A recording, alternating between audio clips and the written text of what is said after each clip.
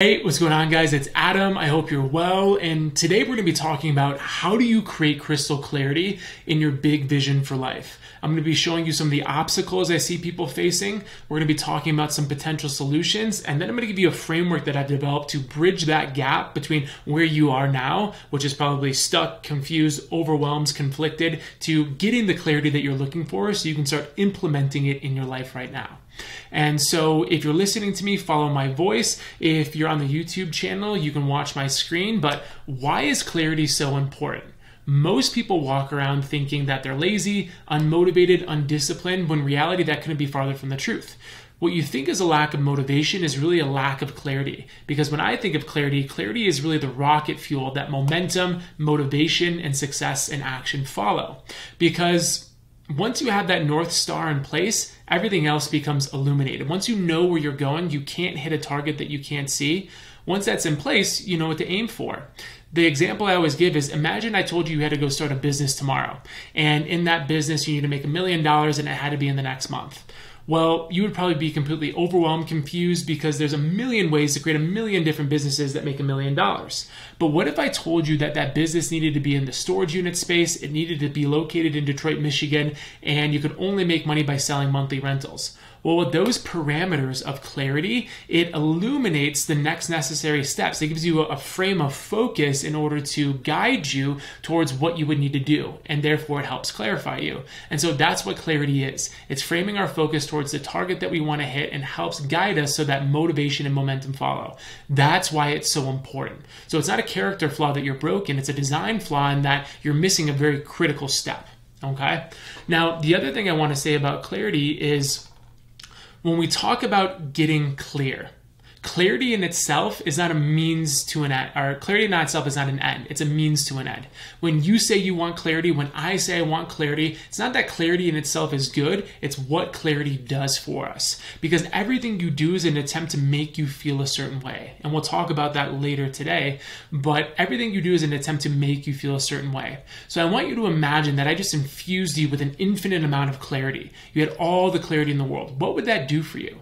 Well, I can imagine that would give you some sense of peace, some sense of confidence, laser-like focus, and motivation. So when we talk about getting clarity, what we're really talking about is getting what clarity gives us access to, which is certainty, focus, motivation, all those different things. So clarity is not a means within itself, it's a means to an end of how we want to feel. And that's why we want to get the clarity. Now, when I think about deconstructing clarity, it really has three main components. Clarity is specific, it is designed, and it is aligned. When I say specific, there's a very clear what. When I say it's designed, there's a very clear how. And when it's aligned, there's a very clear why. And the why is probably the most important that we're going to talk about today. So clarity has those three components. And when you put all those things together, you can get a lot of clarity in your life. Okay? So now we know a little bit about why clarity is so important and what it is. Again, the thing is never the thing. It's always about what you're hoping to get by getting it. And that's what we're looking for with clarity. What am I hoping to achieve with clarity? Which is that specificity, confidence, and motivation. Now, let me talk about some obstacles that I see a lot of people face when they talk about getting clarity. I've coached over 500 plus people, and almost everybody has an issue when I ask them, what do you want? They say, I don't know what I want. I'm confused, I'm overwhelmed, there's so many options, I have no idea what I want. And although I believe them in the sense that they consciously don't know what they want, the reality is they're probably judging what they want. Judgment is the biggest obstacle that I see getting in the way of you actually getting clear on what you want. And judgment shows up in two ways.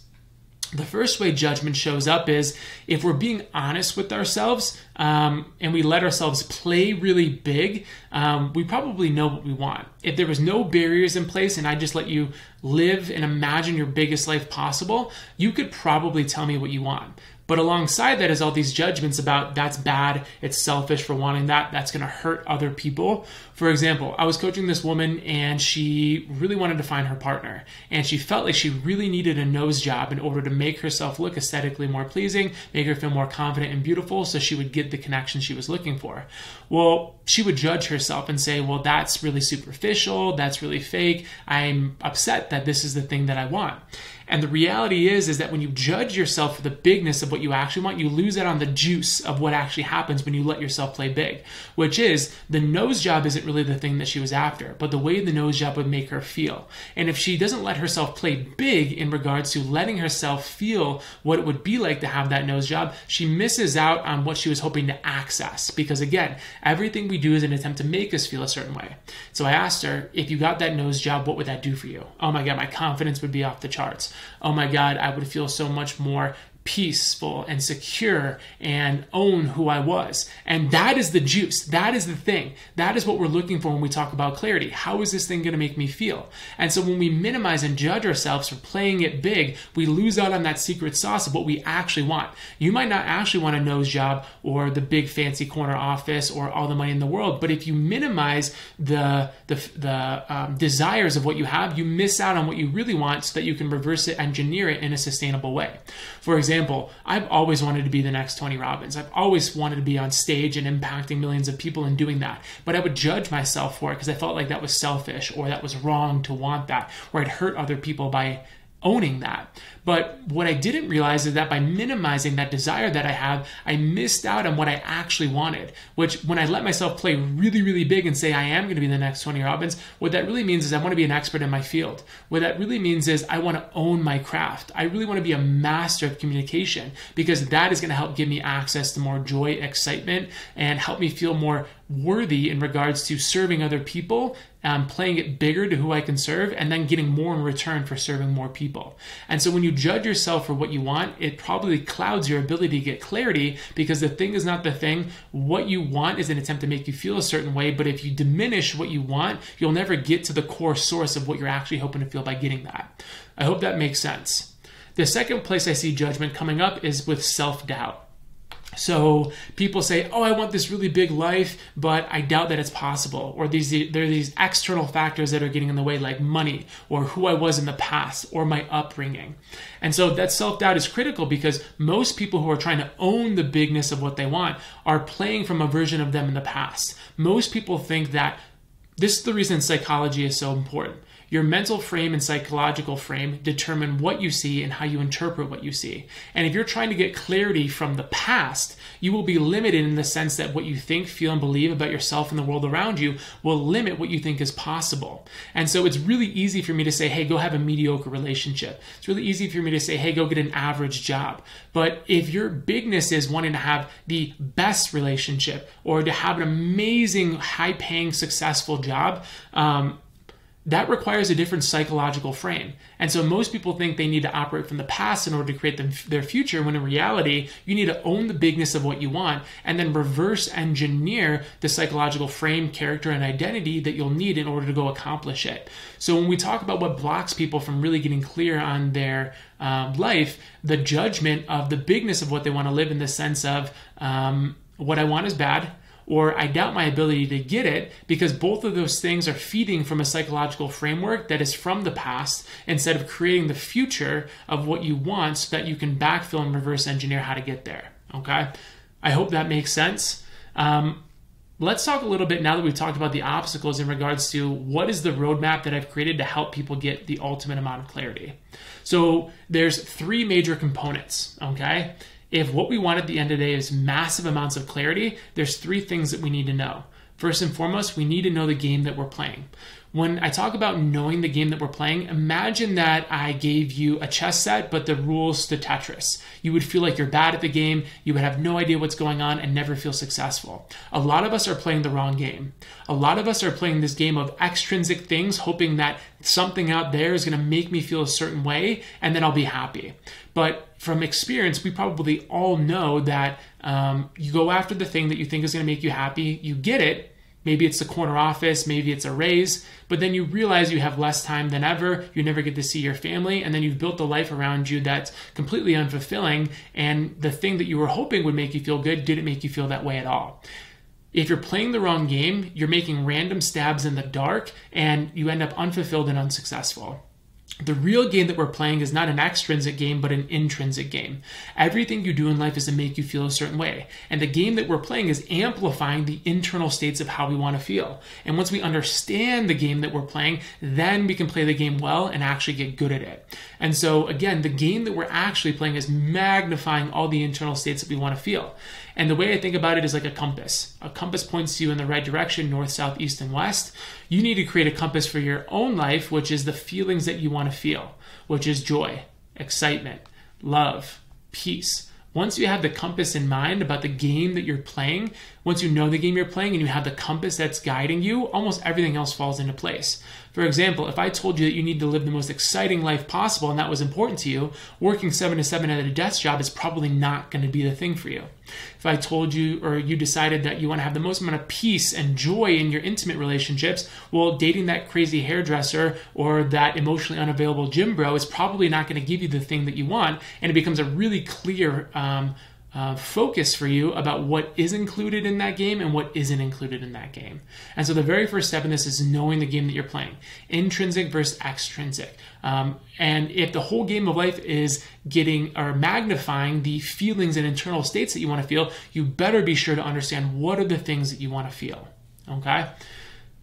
Moving along, the next component of getting massive amounts of clarity once we know the game that we're playing is building the map. What is the map?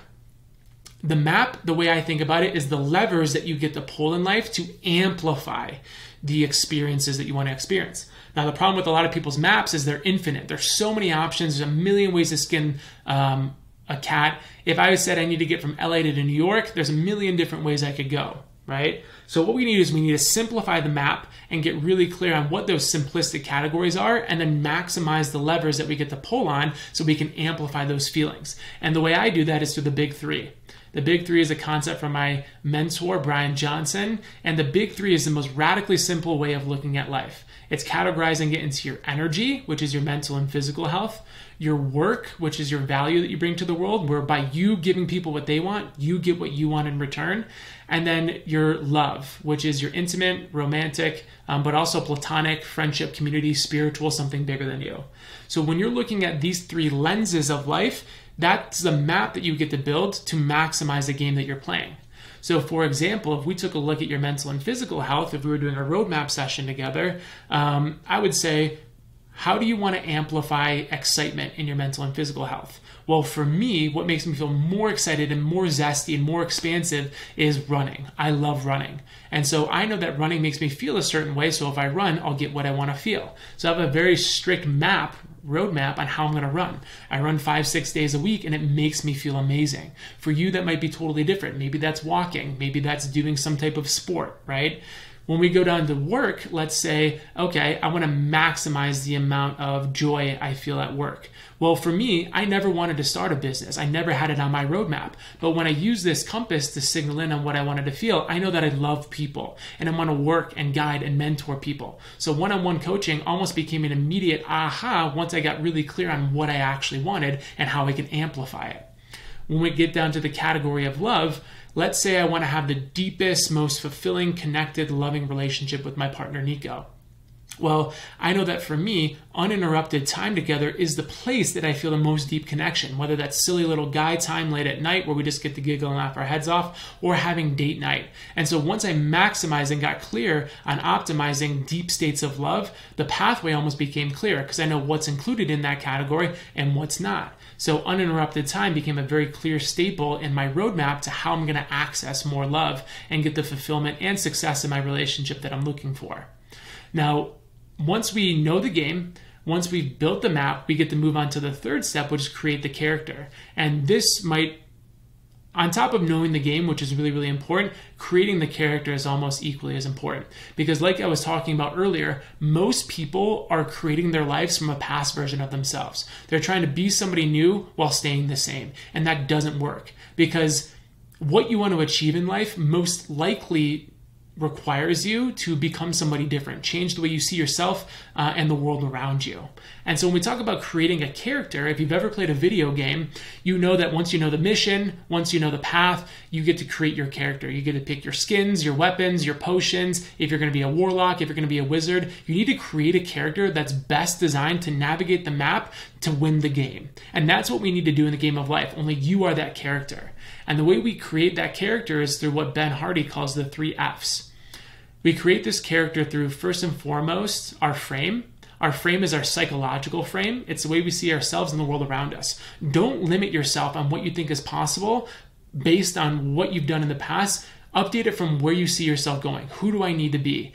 Who would I need to be in order to start my own business? Who would I need to be in order to develop an amazing intimate relationship? Because once you understand that everything is pliable, everything is figure outable, who you are is not fixed, it's not permanent. In fact, you'll change drastically over the next 20, 30 years. You have the ability to change who you are in order to fit the map to win the game, okay? So updating your frame is critical. The next thing you need to do is you need to identify your floor or change your floor. Your floor is your standards. It's what you repeatedly do. You are not what you do at your best. You're what you do at your worst. And if at your worst, you're working out 1 day a week, that is your floor. That is the life that you are actively creating. And so in order to play the game well and follow the map, you need to update your standards about what you do consistently. And then the third part of this is the focus, okay? Focus on what is that 20% of things that are giving me the 80% of the results, separating the signal from the noise. Where focus goes, energy flows. And the reality is, if you know the game that you're playing, you have a map that's going to get you there, then you get to focus on the most high level, high tier activities that are going to help amplify those experiences. And by creating a character that's best suited for the map and the game that you're playing, you get to flow through that. For example, in my intimate relationship, I know spending time on our phones is not going to amplify love. So I get to focus on the very key few uninterrupted moments that we have together at the dinner table, when I walk through the door after work, and when we spend time together after the dogs are tucked in and we have a couple minutes alone. Those are the key places that I'm focusing to amplify love, knowing that those are the most critical components of my day. And so taking a big step back in regards to what we talked about today, how do you get massive amounts of clarity? Well, you need to understand that clarity is the rocket fuel that's going to help you go from where you are to where you want to be. Because what is a lack of motivation is really a lack of clarity. So you need to understand that component. What gets in the way of clarity is the judgments you have about what you actually want. Because the thing is not the thing is never the thing. It's always an attempt to make you feel a certain way. And so when you let yourself play big and expansively, you can start understanding what is the thing that you're actually after. And then once you understand those key components, you get to play the framework that we talked about of knowing the game you're playing, which is amplifying internal experiences, building a map by simplifying it to the big 3, and then creating the character that's best suited to follow the map and win the game. All right? So I hope this was useful for you guys. I hope you can go and implement it into your own lives, and I'll see you on the next episode.